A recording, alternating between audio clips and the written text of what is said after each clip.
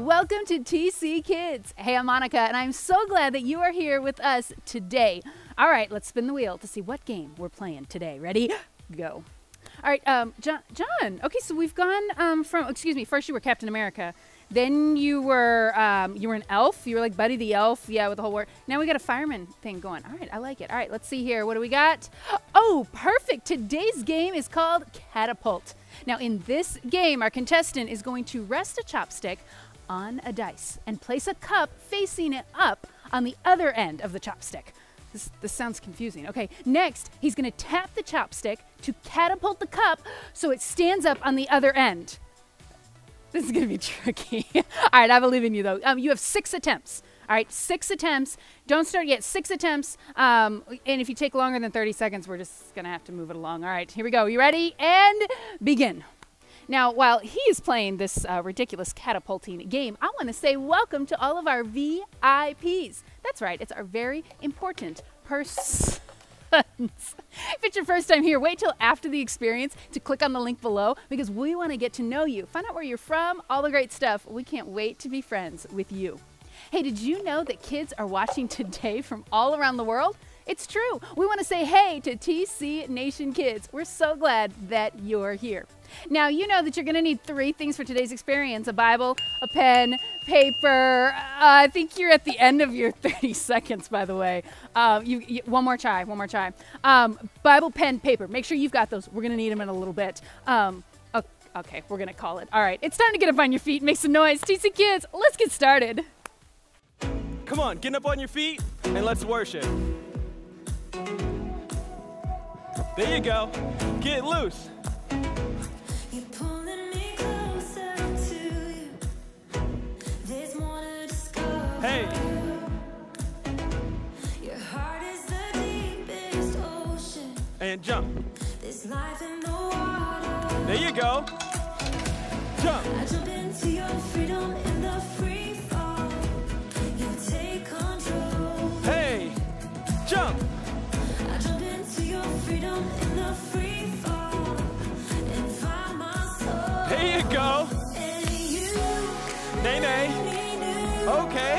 When I surrender to you, I'm alive. In Jesus, you Whip. Ho. make me new. And if you rose again, then so can I. So can freestyle. Hey. Let me see those moves.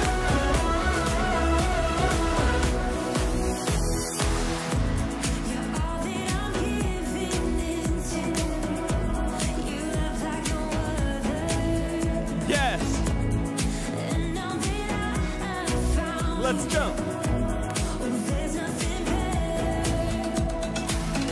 Jump. I jump into your freedom in the free fall. You take control. Woo. Jump. I jump into Jump. your freedom Hey. in the free fall and find my soul. And you make me new. I love those moves. When I surrender to you, I'm alive. One more time. Jesus, You. make me new. And if you rose again, then so can I. So can I. Hey. Great job. Great job. So can I.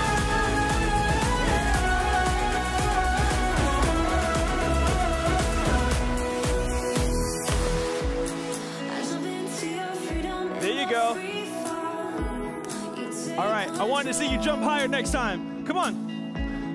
I jump into your Ooh. freedom in the free fall and find my soul. And you make There's that nay nay. Come on. when I surrender to Hey. you, I'm alive. And Jesus, You. Yeah. make me new. Great job. If you rose again, then so can I. So can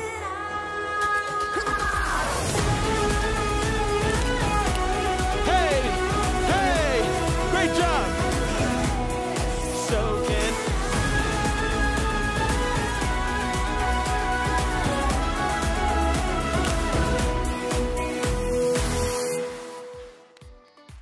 All right, we're in week 3 of our series about being content. When you are content, it means that you are learning to be okay with what you have. That takes time. That takes discipline. The good news is that God doesn't leave us alone in doing this. He is always with us to help us out. Our bottom line this week says, don't miss out on what you have now. You see, everything that we have comes from God. He is faithful to provide exactly what we need. And even more than what we own, God can also provide us with what we need to face whatever may happen in our lives. God has proven time and again that we can trust Him no matter what. We can complain, or we can become jealous of what others may have, or we can choose to respond with contentment, knowing that God has a plan for our lives. Remember our bottom line, don't miss out on what you have now. Are you ready to play a game? Let's go! Everybody, on your feet, because it's time to play Will It Crush? Today's challenge will be for you to decide if Tiny, our 5-ton African bush elephant, will crush the item on the screen. Here are the rules. I'll show you one item. If you think Tiny will crush it, give me 2 thumbs up. But if you think the item is too tough for Tiny to crush, then give me 2 thumbs down. If you're wrong, take a seat. But if you get it right, stay standing. Everybody got it? All right. Let's play Will It Crush? The first item is a soda can. Will Tiny crush it? Remember, 2 thumbs up if you think Tiny will crush it, and 2 thumbs down if you don't.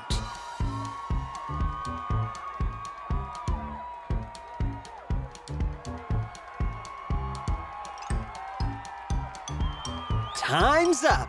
Let's see what happens. Totally crushed. Wow, that was awesome.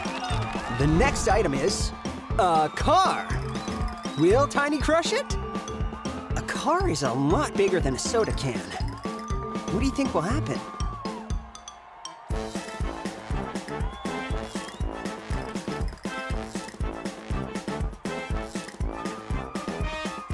Time's up. Let's see what Tiny will do. Whoa! Totally crushed again! All right, the next item is, mouse? Wait, are we sure this is right? Okay, will Tiny crush it?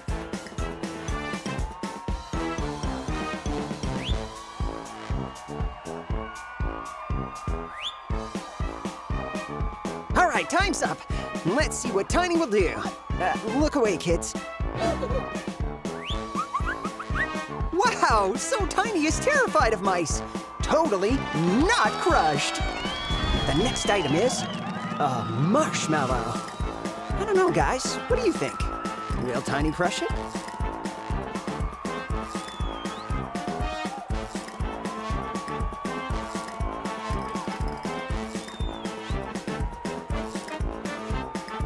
Time's up! Let's see what Tiny will do. The marshmallow is invincible. Totally not crushed. Next up, it looks like we have a fancy dinner plate. Will Tiny crush it?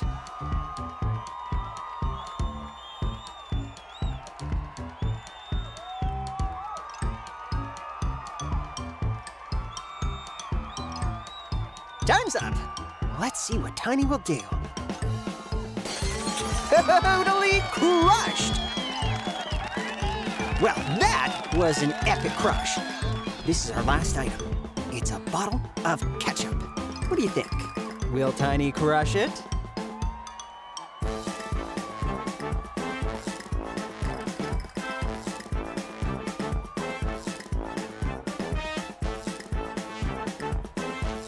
Time's up!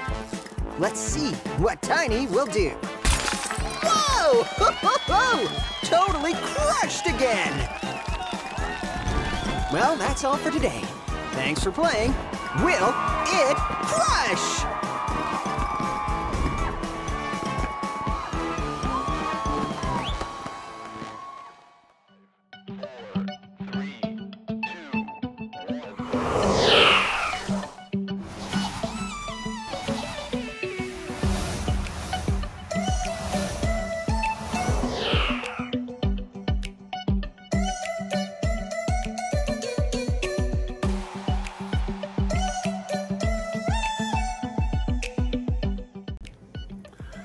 What is going on, TC Kids? Listen, for the past 2 months, we've been talking about crazy faith. And I shared some personal stories about my cousin and the video game that I was believing God for. And I've also told you that faith starts out as a very, very small seed. Now, I've got some friends that are gonna share their stories about crazy faith. Take a look. Hello TC Kids! What I'm believing in crazy faith is to take my little sister to Disney World next year to celebrate her high school graduation. Yeah! Hi TC Kids! I have crazy faith that I will be able to write a book in the year 2022. What's up, everyone? Let's walk on water. We're about to have fun, so get on up. I'd rather slip walking on water. Again. Spend my life Hey. wondering what One more time. if it's you, Throw some arms in there. tell me to come. Hey, hey. 'Cause you alone can tame the wildest wind. There you go. I know I can Kick. make it, 'cause it was your voice that I heard. Slide. So I'm stepping out, I'm A kick. stepping out on your word.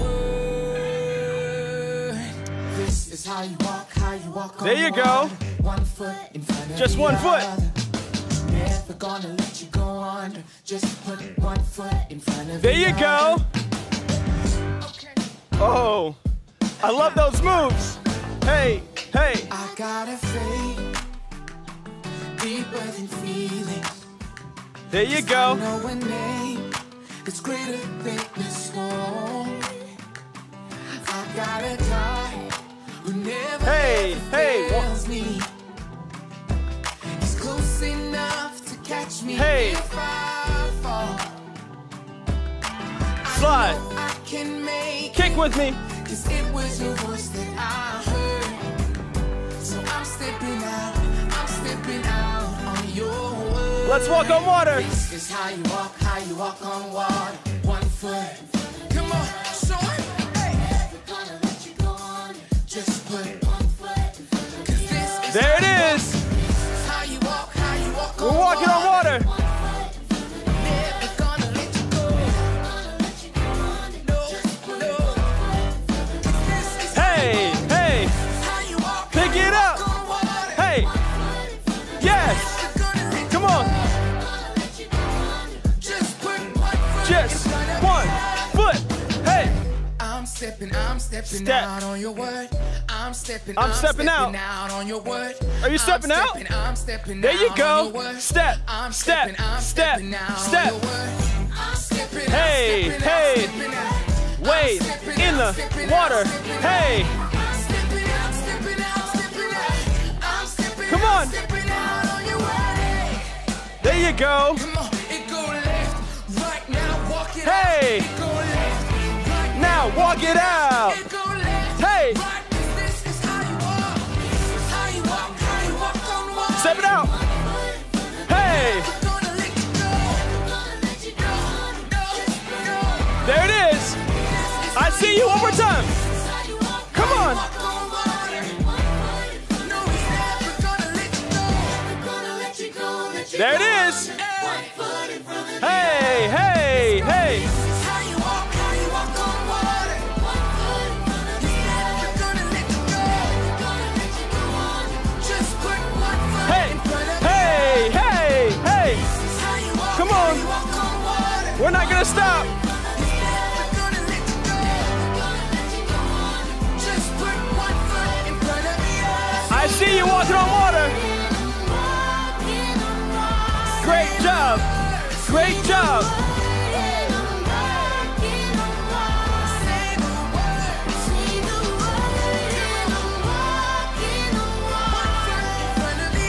Hey, hey. Walking on water. Come on. There you go. There you go.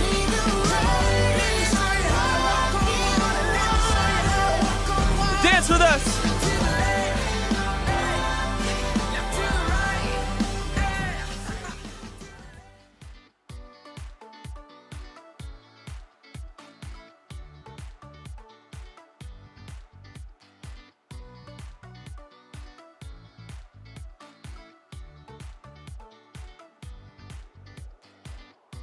Today's Bible lesson comes from the book of Exodus, which happens to be the second book of the Bible.